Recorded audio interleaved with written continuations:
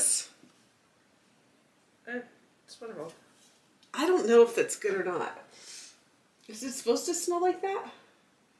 How old is it? I don't know. Buttermilk doesn't smell great. Well, isn't buttermilk vinegar and milk? Well, that's what it smells like. But yeah, how old is it? I mean, it's not that old. What's the date on it? It says December 6th, but I'm not sure. It seems a little sketchy. I don't know. When did you buy it last? Last week? I think so.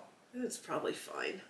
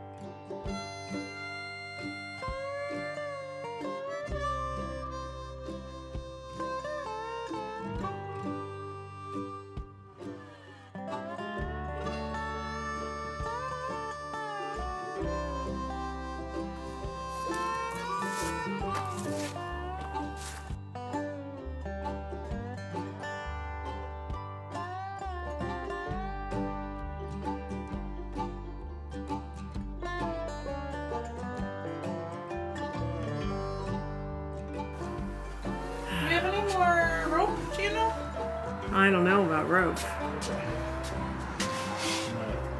That's the rope guy. So I was going to show you all our packing, but it turned out to be all consuming. But our U-Haul is now at the place we needed it to be. Let's see, clues. Moving truck, white picket fence. Oh, it must be. It's not just any house. This is an 1870s Victorian beach house. And look at it. It's fantastic. And the greatest thing about it is that my daughter and son-in-law bought it, and we're going to get to decorate this house from start to finish. So let's go take a look at the inside. First thing you're going to see on the inside are stained glass windows. There's both stained glass windows on the door and next to the door. I believe the stained glass window next to the door is actually original to the house. So super cool. Next is this wonderful mahogany banister and newel post. I mean, how gorgeous. When do you get to see details like that in a newer home? You just don't. There's nothing like an old home for that gorgeous charm. Speaking of charm, check out the inlaid paneling under the staircase. I have a pretty good hunch that that once also was mahogany finished, and probably still is mahogany underneath, and someone painted it, unfortunately. But isn't it just gorgeous? This was what sold my daughter on the house. How beautiful. Of course, no Victorian home's front hall should be without a medallion and a chandelier, and they have one too. And of course, what Victorian home is complete without a fireplace in the foyer? Can you imagine that? It probably was a front room at one time. Now we're heading into the living room. This is quite a big room, and it has been done very beach cottagey. You can see that from the former owner's example, and they're decorating.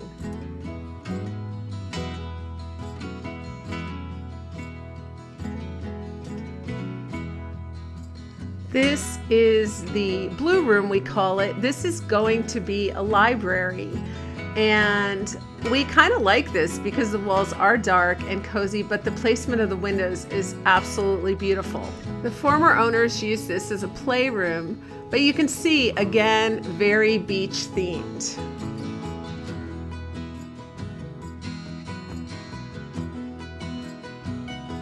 And they left the piano, which is an upright grand piano, and it's kind of beautiful, isn't it?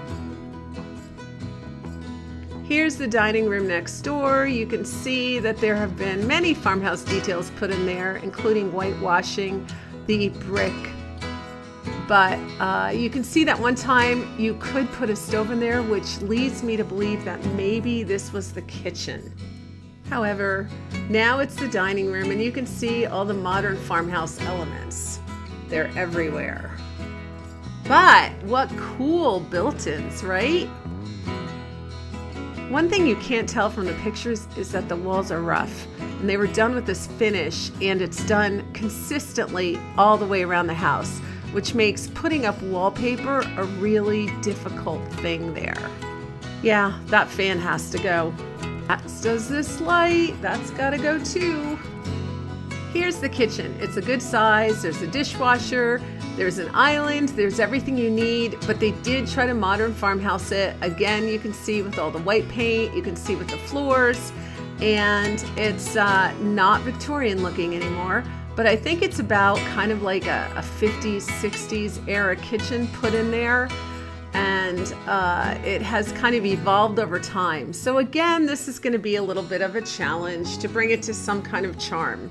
Outside of the kitchen is a porch area that's going to be turned into kind of a plant conservatory Victorian place. That's the goal, at least. There's a cute little new bathroom right off of the kitchen. Really wonderful, considering that also there is a pool in the backyard, and this is going to prove to be very handy. Heading back through the hallway, up those heavenly steps, we're going to go upstairs and see the bedroom area.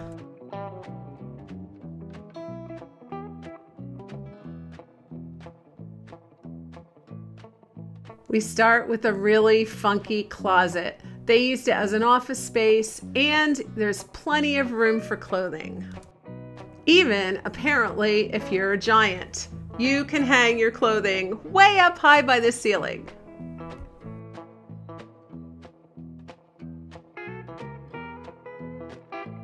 Here's the front master bedroom. This is the former owner's. Look at it. Again, very modern. I mean, really, what they did to it looked nice with what they had. But this is going to be turning more Victorian. See those short windows? Very strange. Next door to the master bedroom is a nursery, and they're not going to be using it for a nursery. They're going to be using it for an office.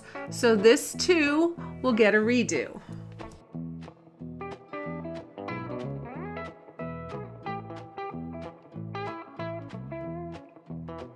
Across the hall from the nursery is another bedroom. Notice the doors there. They have doors like that over the closets and in the doorway. So this is going to be a guest bedroom for them. Again, this is not their furniture. We're going to be turning it into something a little more Victorian. But we all know that it's the bathroom that sells the house, and this bathroom certainly sold it to them. Look at the built-ins in this bathroom, the marble countertop, Everything is so beautiful. You can pretty much bet that we're really not going to do much to the bathroom. It's fine the way it is. No, it's not Victorian, but Victorians had outhouses anyway, so it doesn't matter. The tub is a wonderful soaking tub, and look, there's even an extra room just for the potty. It's perfect.